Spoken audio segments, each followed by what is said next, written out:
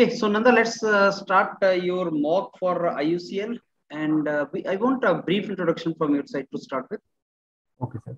Thank you for the opportunity to introduce myself, sir. My name is Nanda Kumar and I am from Chennai, Tamil Nadu. I did my schoolings from my native Chennai itself, 10th in OCF and 12th from Velamar. And I graduated from prestigious University of State, Anna University Estate campus in the year 2018 from chemical engineering. After that, I got into a job, a fertilizer job in Coromandel International Limited, where I worked for 2 years in two different roles, technical service and also shift engineer. About my family, my father was a farmer and he also worked in a hotel as a cashier. Presently, he's retired. My mom is a homemaker and I have an elder brother who is working. Presently, I'm preparing for PSU jobs and my hobbies are playing table tennis, silambatam, cooking and singing. So you are what did you do from Coromandel?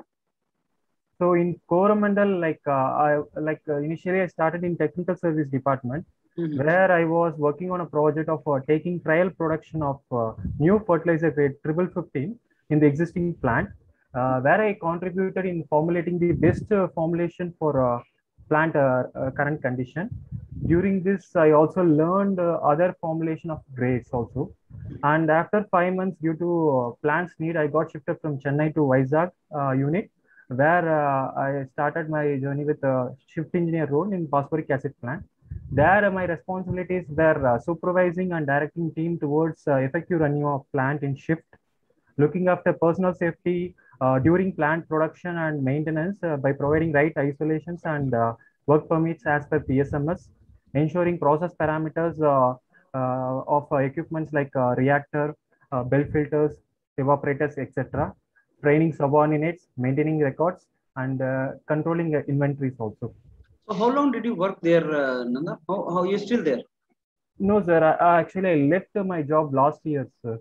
Like 2 years I worked there. Why you left? See, actually, during my college itself, I was trying to go into PSUs. I was preparing for that, but I couldn't make it in my first GATE attempt, which I took in 2018. So I took a job thinking that I will make a balance between my preparation and the job. But lately, I found that I'm unable to balance those two. And I left my job to chase my dream. And presently, I'm preparing wholeheartedly for PSUs. So you did not like that job or what? Like it is not liking the job. It is like I like from starting onwards, my respect towards PSU jobs were more like how a PSU job will be there. And after getting into my job, private job, I realized what are the things which are lagging here in private and PSU job. So that was the which like made me to take decision. Okay, so Nanda, tell me what is your contribution to your job? Main contribution. Main contribution, like in technical service, I would say the project in which technical background about that grade and best formulation along with team I found out. And in shift, my major contribution is like giving like production producing a product without interruption. Like most of the shutdowns I won't have in my shift. I plan according jobs in priorities such that the plant production won't get affected, and proper utilization of team whichever I have in the shift. I won't make anybody ideal. Like even starting from plant cleanliness to fires activities. And often I was involved in PSMS, like regular revision of SOPs of plants and documentation of PSMS articles. Okay, Nanda, tell me, what is the main product of your company? It was earlier company. The main product is the final fertilizer grade, which is a complex fertilizer. We do produce a variety of grade starting from 1620-013 and 2020-013. These two grades are from Ennur plant, and other grades are like 2020-013, 2424-0, 2828-0, and recently 1515 also added the family. These are produced in Vizag and Kakinada plant. Can you tell me which is the largest producer of urea in India? Like Chamber Fertilizer and Chemicals is the leading urea producer. They are producing around 34.5 4 million metric ton as per website, and second followed by NFL, which is just 0.2 million metric ton lagging. No, Nanda, tell me why you are interested in IOCL. There are many reasons for me to tell why I want to join IOCL. First of all, as I worked in my company previously, I think I'm in a better position to compare or see the jobs.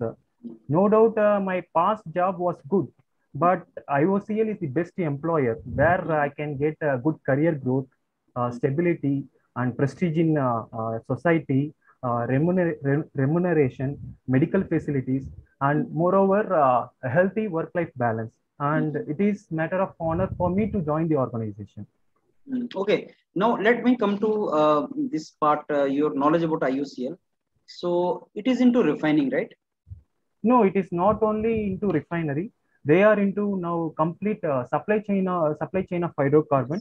Then they are also into renewable form of energies like wind, solar, biogas, and they are working on alternate fuels also, like a petrol plus ethanol blend, those things. So tell me, if I talk about the refining, which is the largest refinery of India, and where does IOCL stand? Like as of I know, there out of 23 refineries which are in India, 11 belongs to IOCL. Which one is the largest one in India? Sorry, sir. Have you heard about Jamnagar refinery? Jamnagar refinery. Have you heard about that? Yes, sir. Yes, sir. Reliance. Reliance Jamnagar refinery. That okay. Is, largest refinery, sir. It is not refinery. It is a refinery. It is the largest refinery. Largest. Okay, and then followed by IOCL, right? Where would you like to work? Refining process. Can you explain me, Nanda, something about refining process? Like in general, refining process where we are separating useful material, useful products from crude, whatever we are getting. Yeah. So we are in refining, we are producing petrol, natural gas, like natural gas, petrol, diesel, kerosene, lubricating oils, furnace aviation oils, fuel. Aviation fuel. So how, as I keep on refining, how the product you will tell me that these are the products as you keep on refining. Maybe starting from the lubricant. No, actually, as crude is a mixture of many compounds, there is a wide range of boiling point of these materials. Okay. So, like we have two steps basically. One is atmospheric distillation and followed by vacuum distillation. So, in atmospheric distillation, we are separating the most light key components. So, at the top of the column, whichever is coming, that is having very less boiling point, say 20 degree like that. So, followed by higher boiling liquids.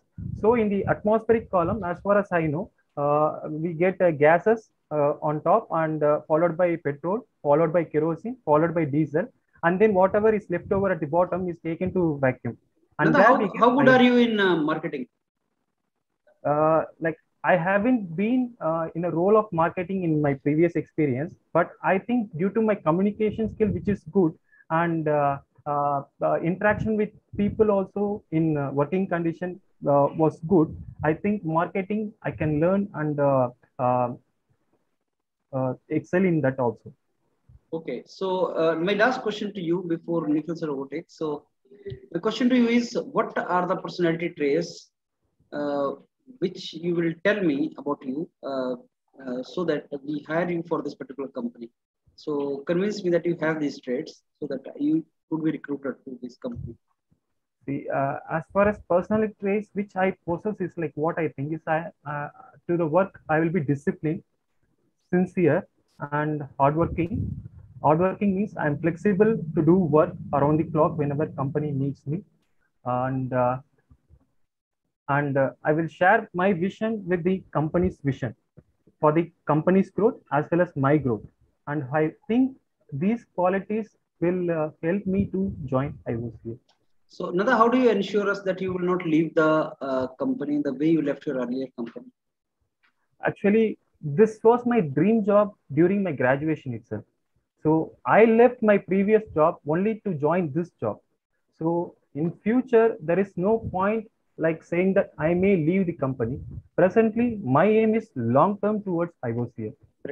Okay, Nikhil sir, please go ahead. Okay. Okay. So Nanda, how are you? Good, sir. How are you? I'm fine. I'm fine. So can you please tell me about your project details?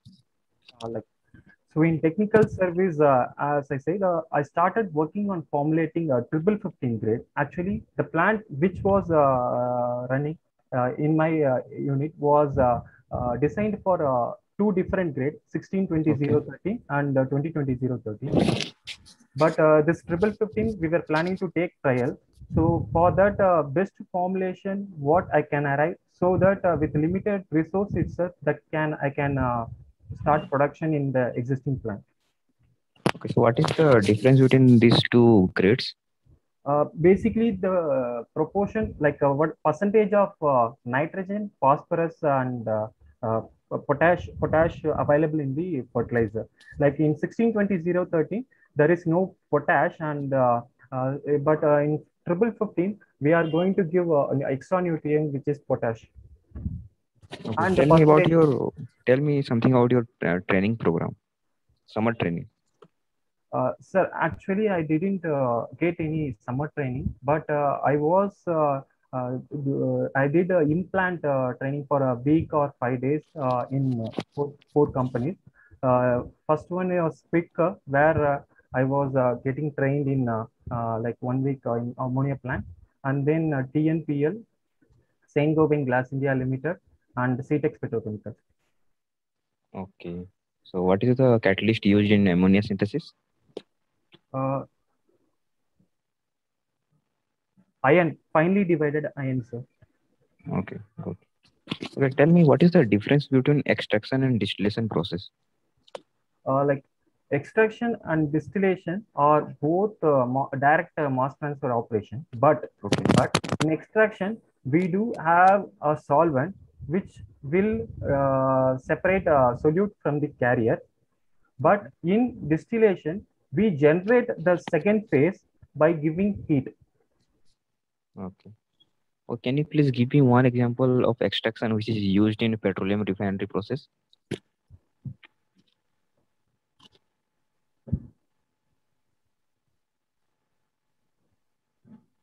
Sorry, sir. Don't know. I Okay. don't. Have you heard about naphtha? Yes, sir. Naphthalene. What is that? Aromatic compounds. Those are No, aromatic. naphtha, which is a product like light distillated product from CDU. Sorry, sir. It is a product of atmospheric distillation, which is a saturated ring. Okay, what is straight run naphtha? Have you heard about this term? Straight run naphtha, SRN? No, sir. No, sir. Okay, how do you know the types of naphtha? Sweet naphtha and sour naphtha based on its sulfur content. Okay. So which naphtha goes to feed of isomerization? Light naphtha or heavy naphtha?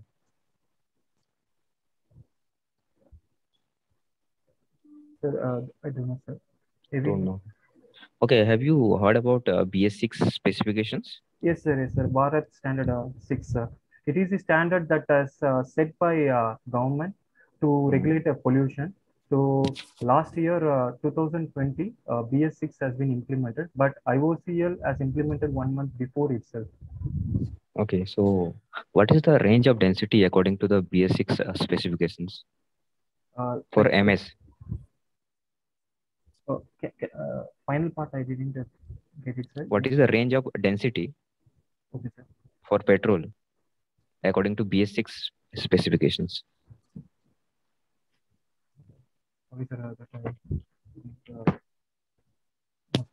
You know the density of petrol? Petrol is 700 to 800, sir. Not 800, but okay. What is the limitation of sulfur in BS6? BS6 sulfur limitation is 10 ppm, sir. Okay, and what is the research octane number for petrol according to BS6? Don't know? What is the octane number of petrol that is used in the market? Sorry, sir. No problem, no problem. What is octane number? Just tell me that. Octane number is the indication of how much aromatic that petrol is having. How much aromatics? Okay, okay. No problem. Okay, sir, I am done from my side. Okay, so Nanda, I am giving you that feedback right now. Okay. Okay, sir. So just as you know the various terminology of mass transfer, like extraction, absorption, distillation. So you should know the examples related to that particular company. Okay. So extraction is used to prepare the Louisville base stock that is called LOBS, LOBS. And it is also used to dewax the oil. So extraction is used. The process is called propane deasphalting unit, furfural extraction unit. So these are the unit that is used in petroleum refinery. Okay. Okay. And naphtha is a light distillate product. Okay. It can be product. It is a product from various units. So straight run naphtha is usually the naphtha which is obtained from ADU only. Okay. Okay, that is called straight run naphtha, and naphtha can be obtained from various hydrocracking process, from FCC, from hydrocracker. So that is not straight run naphtha. Straight run naphtha is only that is which is obtained from CDU. Okay, and naphtha is basically two types, that is a light naphtha and heavy naphtha. Okay, so light naphtha generally goes to isomerization process, and heavy naphtha goes to CRE feed. Okay, and you should know the specification of BS6 because that is very important. So according to BS6 standard, the range of density is 720 to 775. Okay, and the petrol that is used in the market, the density of that petrol is about 745 kg per meter cube. Okay, and the research octane number for that MS is 91.4. Okay. And octane number, what is octane number? It is a characteristic of it gives a characteristic about anti-knocking tendency. Okay, so it is a measure of fuel's ability to resist autoignition, which can cause engine knocking and engine damage. So that is why we calculate the octane number. Okay. Okay, sir, I am done from myself. Yeah. Yes. Okay, sir, I am done. Okay. Yes, sir. Yes. Okay, Nanda. So, see, I told you earlier also that your feedback, this thing is good. I mean, presentation skill is good. Related to the job, you will tell everything. Just revise related to Coromandel. What is the data related to it? Urea, where do we stand and how it is compared to NFL and Rashtriya Chemical Fertilizer Limited? I don't know. Somewhere I heard that Urea, Coromandel is the largest. I don't know. Imported, sir. Urea we are not producing actually. We are importing a large amount of urea. Okay. So that one thing you this thing. Coromandel, what was your main contribution? Why you left it and why IUCL? So IUCL ka entire. And IOCL Fortune 500 में second company, first is Reliance. IOCL second largest refinery, so first is Reliance, something like that. You need to compare, right? So that is one part, and rest I think is okay. From your side, I am satisfied, right? Tomorrow is your interview. Tomorrow, Chennai, sir. Chalo, all the very best, Nanda. Okay. And if you feel like talking to me, you can call me, right? Okay, sir. Okay. Chalo, thank you. Thank you.